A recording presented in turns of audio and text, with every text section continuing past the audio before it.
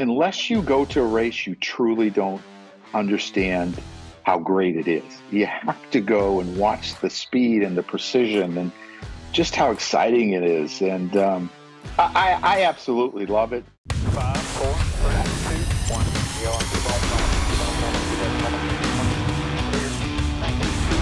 What a race! California's Kevin Harvick does it. Tree making right there. You're the man.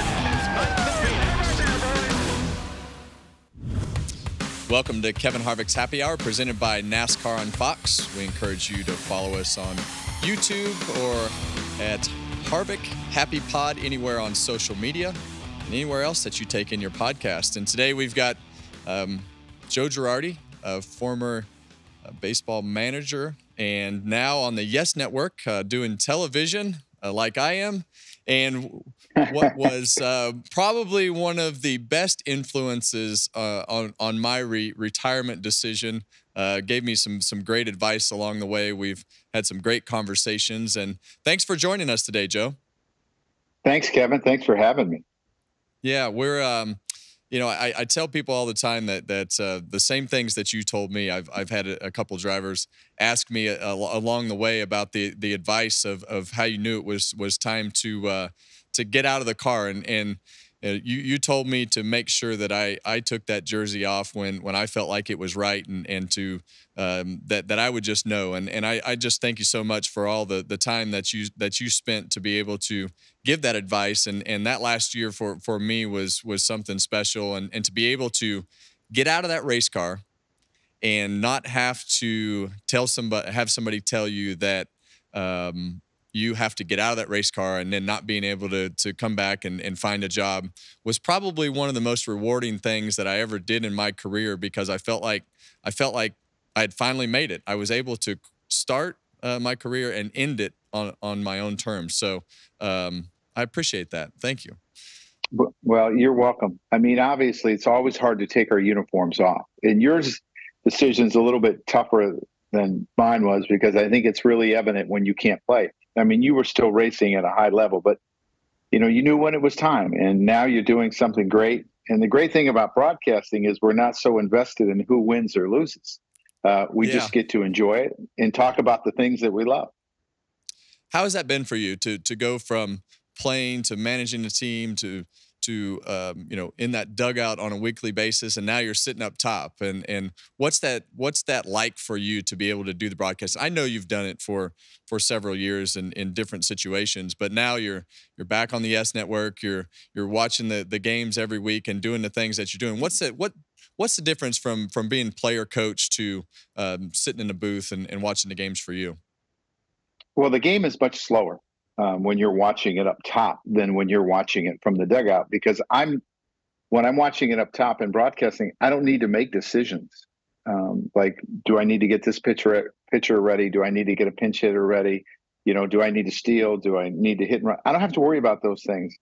I have to talk about what I see, and you try to first guess, not second guess, because I think it's, managers have a ton of information to them, and they make the decision based on the information, but there's the human element and the guy that's across from you that's competing against you. So it doesn't always go right, the moves that you make. But I really like it. It's much slower up there. There's a lot less pressure up there. And, the greatest thing about broadcasting, in between being a player and a manager, is you're part of a team still. And I think, for athletes, when we get out of what we do, whether it's for you driving, you were part of a big team. For me, playing and managing, I was part of a big team. You get to be part of a team again, and I think that's special to us. Well, that's been one of the things that I've enjoyed the most, and we've actually got some people that used to be on the Fox baseball team, and they said, the thing that I love about Coach Girardi the most was he would shake everybody's hands. He knew everybody's names, and for me as well, that has been a great part of what we do on the broadcast side is to get to know new people and learn new processes. But there are still pieces about racing that I look down and say, well, that was really exciting, but I don't really miss any of it. Is there anything that you miss? What's the thing that you miss the most about the competition or coaching a team or anything like that you say, well, that was the part that I missed sitting up here in the booth? I don't miss playing one bit. I really don't. I feel so much better that I'm not playing physically than when I was catching every day.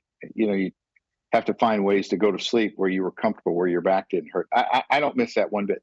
I do miss managing. I do miss the relationships with, my coaches, the players, and all the people in the organization. I do miss the strategy, but I'm happy with what I'm doing. And if I get a chance, that would be great. And if I don't, that's great too, because I really love what I'm doing with the broadcasting. I'm going to be 60 years old and, schedules are tough, but I love it.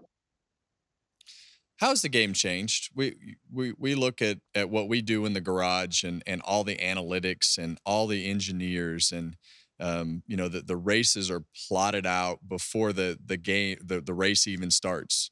Tell us how baseball has changed on that side of things from when you coached or even when you played to where it is today, because it seems like it's very similar on the baseball side as to how you look at all those analytics and the decisions that you make. Well, the first thing that always stands out to me is the size of the players, how big they are. I'd be considered really tiny right now as a baseball player. You see shortstops that are 6'3", 6'6", where they were always guys that were 5'10" to 6'1". And I've noticed, I look at Aaron Judge. Aaron Judge is like a mountain of a man. It's a defensive end playing center field that moves really well. And so many players are so much bigger. Pitchers are bigger. I also think the analytics and the information that's available to us allows us to dissect the game, dissect players, make decisions about players, but also create repertoire for pitchers that help them. You get instant feedback where a lot of times you had to wait to see what the hitter did, but you have cameras on you, you have spin rates that you can measure just from your bullpens, and you get instant feedback. And I think that's really helped players. Analytically, they're so much farther ahead than when I played, and we used analytics somewhat, but now there's so much information. It helps the players with their swing pass and everything that they do, how they run. It's amazing.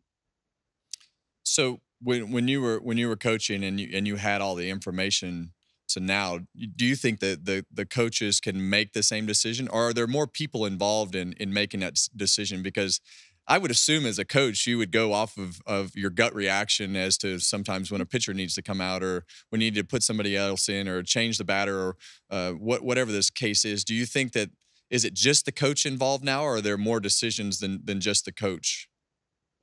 No, I think they're giving a ton of information now. And the thing about analytics is it takes the emotion out of the decision, is the one thing it does. And over time, it's supposed to work. But I think as a manager, sometimes you have to make a decision based on what's available that day, not necessarily what analytically you would do, or sometimes how the player's going. I think you have to you can't forget that there's a heartbeat inside and there's a brain inside that sometimes it's at the top of the game and sometimes it's not. So I think you have to use all the information that's given to you and your gut feeling about the player that day. And I think that's really important. But again, the analytics helps you make better decisions. For the most part, they're going to be right most of the time. But the other thing about analytics is you have to remember the other team has them too. And the other team, sets up their matchups as well, and they're paid to beat you. So just because you make a decision analytically and it works in a little piece of paper on a box, it's not always going to work in the game. Yeah. And the game has definitely changed. And for me as a spectator sitting and watching a game, especially in person, the pace of the game is, I'm a fan of shortening the games and doing the things that they've done with the clock. And I think from a player standpoint and a manager standpoint and a team standpoint, that may be debatable, but from a fan standpoint, I love the pace of the new game. What is your opinion of that? Of the clock and the pitchers and the injuries and everything that we hear about this conversation outside of the players and what they think. What's your opinion? I like it. From a player standpoint, it's probably like playing 20 less games from a time schedule. And that's substantial when you're playing 162 games a year, you're playing 30 or so in spring training. you're reducing your time on your feet, and it's less wear and tear on your body, and it might lengthen your career or help you be more successful in the months of August and September when you're really, really tired and you've been through a rough season. As far as the injuries were happening before the clock at an alarming rate for me. And I think it's partly because of the size of the players, the max effort that they're using, all the training that they're doing, trying to increase everything, their flexibility, their strength. I'm not sure a body's meant to handle it. And especially when you talk about pitchers, and those seem to be the players that are getting hurt the most, the arm is meant to be thrown like a softball, underhand. It's not meant to go overhand. That's not how our body was designed. And when you start putting the torque and the strength, sometimes, to me, the body just can't handle it. And it's why you see all the injuries. Thank God, though, we have wonderful surgeons that get players back on the field, and they come back sometimes bigger, better, and stronger. But I think you're going to continue to see them. And I think everyone's trying to get so much movement on the ball. The torque that they put on their pitches is going to cause some problems. It's just something we're going to have to live with. So how do you think our buddy Gene Monahan would deal with all this? Would he agree with you on that? Would he say, Yeah. Gene Monahan? Gene. So I think Gene. Just to explain to everybody, Gene Monahan, former trainer of the New York Yankees, he was a good friend of mine, and actually is the one who introduced us. But Gene is a huge race fan. I believe he probably turned you into a race fan as well. But yeah, he did.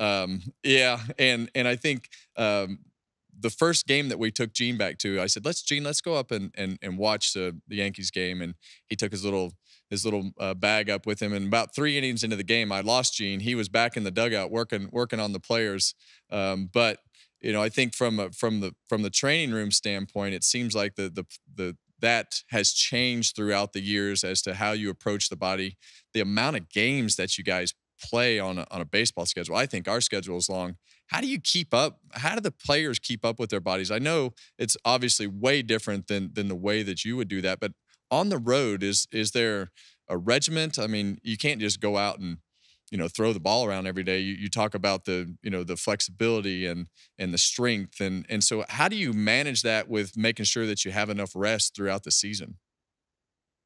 Well, sometimes it's hard to rest because you'll play a game, on the West Coast, and you'll fly back and get into New York at 7, 8 o'clock in the morning, and then you have that day off. But it's difficult. You play Sunday night baseball and you get into the next town at 4 a.m. and you're playing the next day. But I think baseball has done a really good job of focusing on recovery, learning more and more techniques. I think they have more trainers today than we ever had. When I was a player, there were 2 trainers. A lot of clubs will have 4 trainers, and they'll have massage therapists. And there's so much emphasis on recovery because they understand that's how you keep players healthy. They're doing a real good job. I mean, there's sleep pods in clubhouses. We never had that. You kind of fell asleep maybe on the couch in front of the TV a little bit, but I think the training has gotten better, and I think they've also, with all the analytics that we have and the slow motion cameras, they realize that sometimes what they're asking a player to do, his body just won't do it. And I think that's really important because I think if you're trying to do something your body just doesn't allow you to do, you're eventually going to have injury. And I think they've done a really good job of setting baselines on players of what they can do and what they can do. And what they can't do, they try to move slowly to see if they can get more flexibility, or you may have a left hip that doesn't move the same as the right hip. How do we get a balance there? If you get a balance, there's probably less chance of an injury. They've done a really good job with those type of things. Who's the best player right now? Ohtani, Trout, Judge, Acuna? Who do you think's the best player right now? Well, I think you have to say Ohtani because he pitches. He does both. I mean, he's a top-notch DH and he's a top-notch pitcher. The number one offensive player in the game, if I was to look at it, I think would be Acuna Jr. because of what he's able to do on the base pass. And he's a very good defender as well. I think you'd have to put Aaron Judge in that because of what he physically is able to do. He's able to hit 50 home runs every year, driving runs. He takes his walks. He plays center field. But I think it would have to be Ohtani because he's a two-way player. So you mentioned Aaron Judge, and I think it's a really interesting time for the Yankees not having won a World Series. You got a star player with Aaron Judge. How do you compare Aaron Judge as the leader to where, let's just say, a Derek Jeter was at this particular time? Is he the is I mean, obviously he's the true leader of the team, but how would you compare the styles of those two? Because they seem different to me. Yeah, I would say it's pretty similar. Now, I don't have a ton of information on how Aaron Judge leads. I had him for like a year and a half, but they're kind of quiet leaders in a sense where they're going to talk to players individually. They're never going to embarrass players. They're always going to act like they're their big brother. I mean, Aaron Judge, I used to love to watch him because he would wait on the corner of the dugout until everyone got in the dugout, and then he would go down the stairs. And I was like, man, that's like the big brother protecting everyone. Mm. And he's big enough to do that at 6'7", 275, 280. But they're kind of similar. They both play very hard. They're both very prepared. They're both all about winning, but it's more of a not in your face type of leadership, more of a loving leadership. And I think they're pretty similar, actually. Who's the best player you ever coached? Ooh, the best player I ever coached. That's a great question. Because I've had some good ones. I've had Jeet, I've had A-Rod, I've had Mariano Rivera. I've had Bryce Harper. It's Miguel Cabrera. It's hard to say. I would say you could look at all those guys and say you could make a case about each one of them. Miguel Cabrera is the only guy that I ever managed that won the Triple Crown, which is an amazing feat. Hmm. So you spent a lot of time in New York, and we had our powerhouse team, one of our powerhouse teams in Hendrick Motorsports, win in their 40th anniversary this week of their first race. And you hear all the chatter about this or that and what makes the team great. Explain to me the Yankees mystique. I know you've played for different teams, you've coached in different places, and been all around the baseball world, and Hendrick Motorsports for us has this mystique about what they do and how they always win and how they always find their way back to the front. Explain that to the racing world as to what it's like to live in that as a Yankee, as a Yankees coach, or as a player, whatever that is, and why it's different than everywhere else. I think it's great because first of all, every year that you walk through the doors in spring training, you have a great chance to win. So that's exciting. When I managed the Marlins, my first team I managed, and the team was dismantled. And people asked me, what my goal was. Was it not to lose 100 games? I'm thinking, what? I mean, I come from the Yankees. I mean, we're expected to win the World Series. And I said, our goal is to win the World Series. And if we don't get there, that means we fell short. We got to find a way to get better. But I think the great thing about being a Yankee and having that opportunity is you're going to have everything that you need to be successful. And they're going to do everything they can to help you. And they're going to put you in great spots to be successful. But you also have to understand that if you don't do it, there's a consequence to that. And that's okay. I mean, that's sports. And I think the biggest thing about being a Yankee is embracing the expectations and understanding you're actually really fortunate that people are that passionate about it, and that the organization is willing to give you whatever it takes to win. You have to embrace that. And Joe Torre had a great line. He said, New York will either make you or break you. Some players couldn't handle it. Some players just weren't meant to be in that type of environment. But a lot of players are, and it's really enjoyable. But when you walk through those doors, there's 27 championships, the players and the Hall of Famers that have come before you. You see them all in spring training. Like every spring training, Yogi would be there when I was the manager. And you're like, wow, I'm in the presence of greatness. I remember seeing other great, like Goose Gossage, and you just saw a ton of awesome players. Now guys like Bernie Williams are coming back, and Tino Martinez. These are guys that were part of that, 4 championships, the 3 in a row. And there's just an expectation. And I learned to love it. Like a lot of people are like, well, isn't it hard being under that scrutiny and having to deal with media? No, you just know that it's part of your day. You prepare for it, and you make sure that, you're protective of your team, and you go out and win. And when you win, there's no place like it. Yeah. And what do you think's kept them from winning the World Series over the last several years? What's that piece that's missing? I think there's a couple of things. I think it's gotten harder. The more playoff teams that you add, I think the harder it gets because you have a better chance of having an off series. And I think their biggest downfall is they haven't been able to stay healthy. Um, Hmm.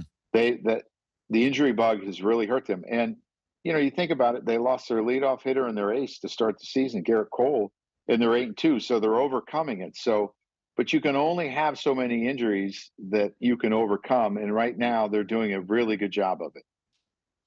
Yeah, and it just seems like, I mean, obviously everything that happened in 2017 and has led to this year, and I think as you go back to that moment with the Astros and everything that it changed and affected in the sport, it just seems like, I mean, you tell me what you think the ripple effect was from that particular point to where we are today, because I'd probably be misspeaking if I gave 100% of my opinion. But tell us from your standpoint everything that has affected, because when you look at the stats and everything that happened from that time period, I mean, it's a big topic of debate, I guess you could say. But tell me what you think the ripple effect just for the Yankees in general has been from that particular point. Yeah, I think it's been hard, but it was a chance that maybe we had an opportunity to go to the World Series. We won the 3 games at home. We lost all 4 on the road. But Kevin, stuff like that has been going on forever. Maybe not at that level and using TVs and electronics, but I mean, when you're playing at such a competitive level, you understand that you have to protect everything, all your signs, all your information as much as possible because everyone's always looking for an edge. I mean, that's Mhm. the bottom line. And it's in every sport. I mean, we saw what happened in college football, and it's going to make the game better because they're going to start using the headsets that they use in the NFL, basically. The speaker is going to be in the quarterback's ear, and they're going to be able to give the plays. So that stuff can't happen. I think it just improves the game. And I think baseball has done a really good job with using pitch comm. And I got to tell you, Kevin, during the whole course of a game, I always watched the runners on second when we were on defense, and I watched the coaches in the boxes to see if they were giving location or they were giving the pitch. I'd be really happy that I didn't have to do that now. That would make my job easier. So, Yeah. and always telling our catcher to change signs, right? A lot of times that's why catchers would go to the mound because we had to change signs all the time. So you have so many on you, and some pitchers were better at remembering difficult signs than others. So some of you had to make it kind of easy. Man, I think this has just made our game better, and I'm happy. So I know that you're a race fan. You've Yes. obviously been around for a while. Tell me how you became a race fan. Your first Okay. interaction at the racetrack. Your first race that you attended. So Gene Monahan, who's we talked about early, got me into racing, and when I was a player and Joe Torre was a manager, Joe Torre teamed up with Stevie Donahue, the assistant trainer, and they called their team was Pits and Chips, and it was Monahan Racing, and my name was Bootleg Racing, and Charlie Wanswitz, our video guy, was Wands Racing. And what we did is we had to pick one driver from each tier, the top 14, then the next 14, and it used to be 42, I believe, and then the bottom 14. I know the numbers have changed. And you took your total score, and the total score you won, and we kept points the whole year. And at the end of the year, Gino would give the points leader um, a little die-cast car on a plaque with a championship trophy, basically. And Gino would write news and notes every week. He would rip us. He was the commissioner, and we'd always go to him with some of our complaints, and he'd always say, "Duly noted, but denied," is what he would always say, right? So I really got into it, and Gene took me to my first race in Rockingham, North Carolina. That was the first race, and then Mm. I continued to go with him a few every year. And I remember going down to Homestead. I remember going to the Daytona 500 with Gene, and we got up early that morning and drove over.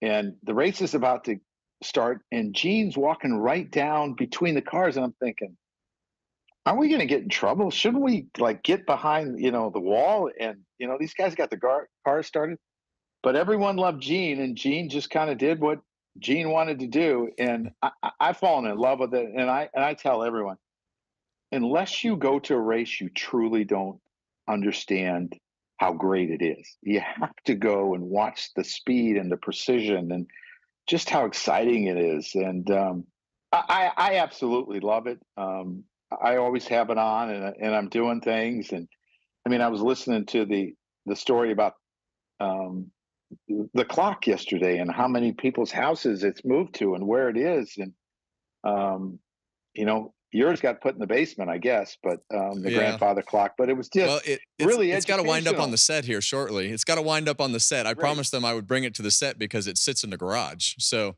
my wife said it didn't match the decor in the house, but I was adamant that there's no way that the grandfather clock can't be in the house somewhere. So I lost that battle, but I had a small victory by keeping it in the garage. So have you picked a favorite driver? Is there somebody that you like in the current NASCAR field? Who would be your favorite driver? Well, my favorite driver is retired. So I'm learning to like, the new drivers, because so many of the guys I cheered for are retired, and that happens. But I like Denny Hamlin. He's always in the mix, no matter what, and that's exciting to me because that's a champion, a guy that's always in the mix. But there's so many good young drivers now that I just need to get to know. I didn't really have to root for anyone else because I used to root for Kevin Harvick all the time, but now I got to find a new love. Well, I appreciated that, and I think I tell fans all the time. There's a lot of great personalities. A lot of them haven't come out of their shell yet to show us all of their personalities, and I think that is definitely something that they all need to work on. But our pit road has been overrun with professional athletes of guys that didn't quite make the cut, whether it be in baseball or the NFL, and I think that is something that is pretty intriguing to me that gets overlooked, and maybe you don't have to become a fan of a driver. We're trying to get the pit crew guys more out there, but Denny Hamlin that's going to be an interesting clip that gets advertised on this show because Denny has a lot of very passionate fans that root against him. So before I let you go, I need to know, what was your first car? What did you drive? And how did you stop driving it? Did you sell it, wreck it? How did it end? Okay, my first car was a Ford Red Tempo that I bought myself from a paper route, and I had a German Shepherd that I bred, and I raised money to buy a car so I could go out to the Cape Cod and play baseball and have it in college. And then the next car I bought was part of my signing bonus. It was a Ford Bronco. So that was my first car, a red Tempo. So are you still a Ford guy? No, I do like them, but my wife and I drive some nice Mercedes. Okay, good. Well, I'm glad to see that you moved on from all that. But I got to thank you for taking the time today. I know you've got a lot going on. We enjoy listening to the broadcast, and we got a lot of folks that were on your Fox team while you were with the group on the baseball side, and that said to say hellos. Specifically, Chris Myers. He helped me come up with a lot of the pressing hard questions for this interview as we prepped yesterday. So, Joe, thanks for taking the time. We appreciate you supporting our sport, and we'll be watching the progression of the year in baseball. Well, Kevin, thank you. And please say hi to everyone, and please wish your son good luck this weekend. I know he's going to be, you're going to be announcing for him soon, and that's going to be, what a thrill for you. Well, I appreciate it, Joe. And we appreciate everybody watching Kevin Harvick's Happy Hour, presented by NASCAR on Fox. Follow us on YouTube or anywhere else that's you catch your podcasts. Follow us on social at Happy Harvick Pod, anywhere you use social media. Thanks for watching.